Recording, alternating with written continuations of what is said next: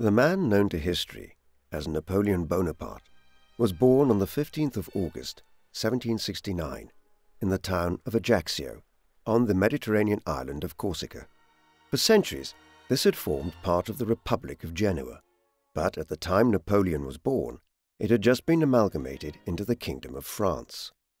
Napoleon's father was Carlo Bonaparte, a prominent lawyer and politician, who also acted as an aide and close associate of Pasquale Paoli, the leading Corsican nationalist of the second half of the 18th century, and a man who had fought to throw off both Genoese and French rule on the island. As we will see, the Corsican independence movement shaped much of Napoleon's life and political outlook until his mid-20s. His mother was Maria Letizia Bonaparte, whose maiden name was Ramolino. Like the Bonapartes, the Ramolinos were a family of Italian origin, originally hailing from the Lombardy region of northern Italy. Her father was a minor official and military officer who had commanded the garrison of Ajaccio before his death in the mid-1750s, after which her mother remarried to a Swiss officer serving in the Genoese navy. Consequently, Napoleon hailed from a family which comprised of prominent Corsican officials and military figures on both sides. Napoleon grew up in Corsica, living in his family's three-story manor house, Casa Bonaparte, in Ajaccio. He possibly suffered briefly from a bout of tuberculosis in his youth, which would explain the hacking cough he had for some time, evidence of which was still visible on his left lung a half a century later in the post-mortem carried out after his death. His family nickname for him, Rabolione, meaning troublemaker, indicates a vivacious child, but he was also a prodigious reader, absorbed in histories and biographies from a young age. As he grew up, Alexander the Great, who had conquered the known world as King of Macedon in the 4th century BC, was his idol, closely followed by Julius Caesar. Yet, he was also a child of his time, reading works by his near contemporary, Jean-Jacques Rousseau, the great French Romantic Enlightenment philosopher, long before he became a teenager. Overall, the sense we get is of a relatively happy childhood, though one which would be cut brutally short long before he was even a teenager, when Napoleon would be sent to the mainland as part of the new policy of Gallicization of Corsica. The country which Corsica had become a part of, right around the time of Napoleon's birth, was one which was mired in the past. While a form of constitutional monarchy had evolved in Britain during the 17th century, after a protracted struggle between the Crown and Parliament, France was an absolutist monarchy, one in which the Bourbon dynasty of kings ruled the country in a totalitarian fashion. The government, such as it was comprised of a small group of ministers who were hand-picked by King Louis XIV and his advisors. No parliament had been convened in the country since 1614, and to compound matters, King Louis XIV, the paragon of absolutism in Europe during his long reign between 1643 and 1715, had even moved the court from Paris to his vast palatial estate at Versailles outside the city. Consequently, France in the 18th century was dominated by the king and his government, the aristocracy, the Roman Catholic Church, and a small army of royal bureaucrats who kept hated taxes like the gabelle, the tax on salt, high, and helped collect revenue to maintain the splendor of the court and the large armies which France needed to continue its perennial rivalry with Britain. Napoleon's views on two particular subjects were evolving at this time in striking ways, which would influence the course of his life. Firstly, despite being raised as a Roman Catholic, in line with both the French and Italian traditions of the time, he became a child of the Enlightenment, in largely rejecting organized religion as he matured into a young man. Napoleon, in his later years, was evidently an atheist in all but name, though few people in the 18th century consciously defined themselves as such. Instead, his new existential outlook began to prioritize action in the world. This was shaped by his understanding of history. As he reported in a letter to the Marquis de Caulaincourt many years later, "The reading of history very soon made me feel that I was capable of achieving as much as the men who were placed in the highest ranks of our annals." Thus, from an early age, Napoleon was conscious that military figures and statesmen had shaped human history through their actions and wished to emulate them. It was lofty ambition for an individual who, although he was born into a powerful enough family on Corsica, essentially hailed from a provincial backwater in European terms, and was far from the center of any major political power when he was born in 1769. On the 24th of February, 1785, while Napoleon was studying at the École in Paris, his father died at Montpellier, in the south of France, home of one of the world's oldest medical schools, where Carlo had headed to seek help for his declining health. He was just 38 at the time of his death. The cause of his premature demise has never been fully resolved. Clearly, the ailment came from his stomach, and this has led scholars to assume that he was either suffering from stomach cancer or from a severe ulcer which had led to perforation of his stomach, a condition which would explain the acute state of delirium which Joseph Bonaparte reported his father spent his last days in. This was seemingly a hereditary condition, and Napoleon's own premature death over 35 years later would be from related causes. Back in 1785, news of his father's death cut Napoleon to the core. He deeply respected Carlo, despite the fact that he had only seen him twice in the previous 6 years.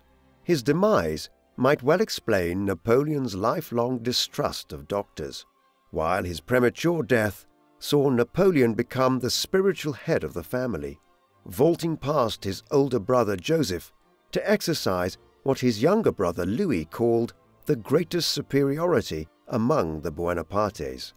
Carlo's death quite possibly also inspired Napoleon's drive in life, with the young Bonaparte adopting the attitude that he needed to make his mark on the world early, for fear that he would not live to be an old man.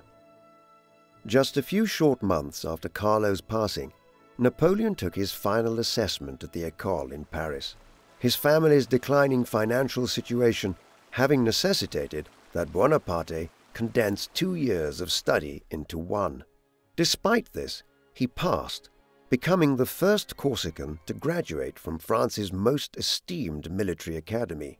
He was quickly commissioned on the 1st of September 1785 as a second lieutenant into the Compagnie d'Autun of bombardiers within the 1st Battalion of the Régiment de la Fère, one of France's oldest artillery regiments. However, he immediately had to take some leave to attend his family's financial affairs. Carlo Bonaparte, despite his success as a lawyer and latterly as a diplomat, had left his family in financial trouble, primarily owing to a decision to borrow 137,500 francs, a very sizable sum of money at the time, from the government in order to establish a mulberry tree plantation back in Corsica. The business venture failed, and shortly after Carlo's death, the government began seeking repayment of the grant money.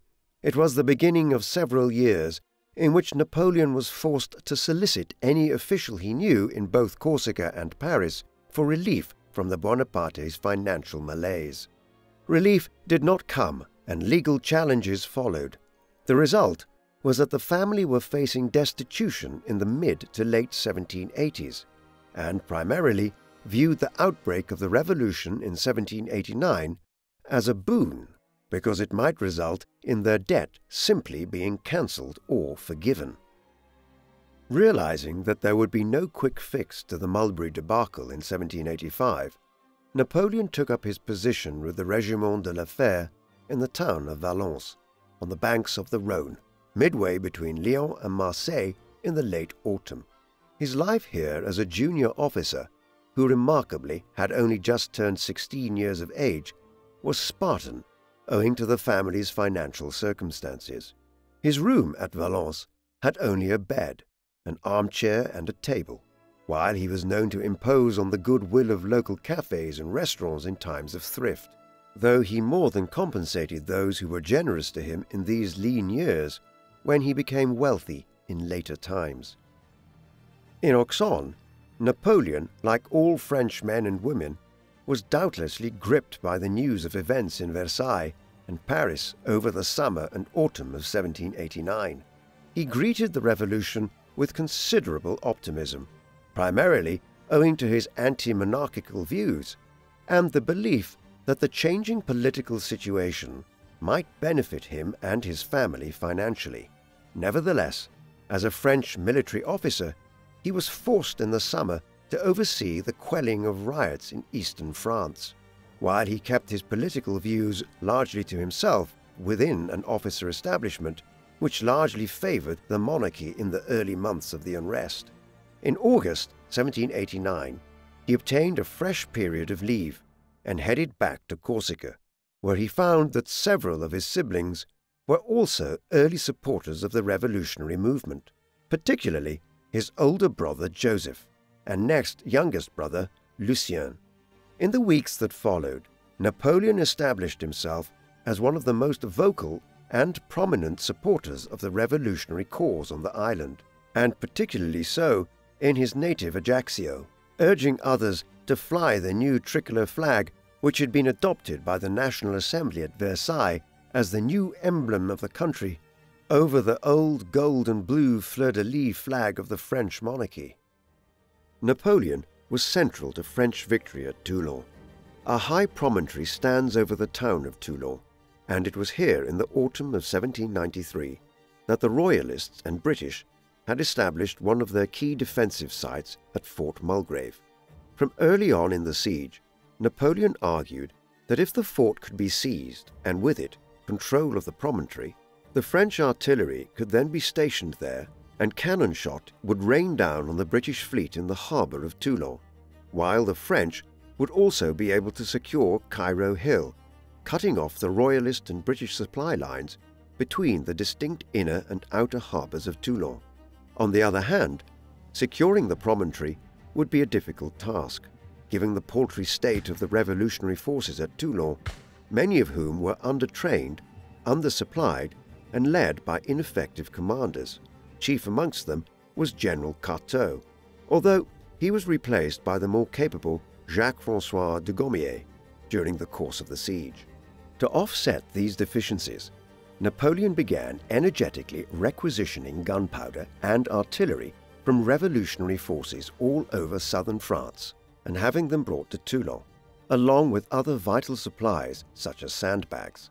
He even wrote to the government in Paris, petitioning them for further aid in his task. It all paid off. By early November, Bonaparte had an artillery reserve of over 100 cannon and was in a position to initiate a sustained barrage of the English position on the promontory with a view to seizing Fort Mulgrave. The attacks on Fort Mulgrave and a number of other smaller redoubts on the promontory, which the British had christened Little Gibraltar, continued through November and into December 1793. During this period, Napoleon showed great courage on the field of battle. In the midst of an assault on one of the smaller forts near Fort Mulgrave, a British soldier ran a pike into Napoleon's left thigh, leaving him with a wound which was severe enough that years later he claimed that his leg very nearly had to be amputated. On another occasion, he began loading a cannon himself, using a blood-soaked ramrod, when the gunner who had been tasked with doing so was killed. The incident may have been responsible for Napoleon developing a viral infection of some kind, one which many have claimed was a form of scabies, that he carried for several years thereafter. In the end, Napoleon's skin condition and severe leg wound were worth it. His plan to break the siege of Toulon by capturing Little Gibraltar had worked. Additional batteries of artillery, one named Jacobin, after the political clubs which Napoleon clearly felt a strong affinity for by 1793, were placed at two strategic locations on the 20th and 28th of November.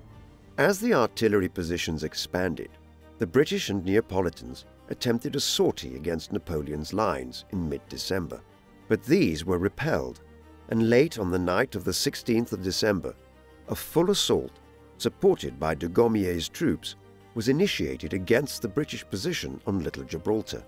Under cover of darkness, the French assaulted Fort Mulgrave, and after heavy close-quarters combat, they secured it before dawn on the 17th. Napoleon's horse was shot from under him during the clash, but with the capture of the fort and the hill, the success of his strategy was realized. As dawn broke on the 17th, the revolutionary forces began moving cannon into place to lay fire on the Royalist, British, Spanish, and other Allied ships and positions below. When they began assailing the harbor, 2 Spanish ships carrying large gunpowder consignments were hit, creating an explosion which ripped through the fleet in the harbor below. With Little Gibraltar lost to the French, their fleet badly damaged from the explosions, and the position of the town utterly precarious now, the British, Spanish, and other ships and forces began to withdraw from Toulon, and negotiations were initiated to bring about the surrender of the town, which duly followed on the 19th of December, 1793. Writing concerning his role in the new Republic's victory, the commander-in-chief of the siege, General Dugommier, stated, "I have no words to describe Bonaparte's merit, much technical skill, an equal degree of intelligence, and too much gallantry."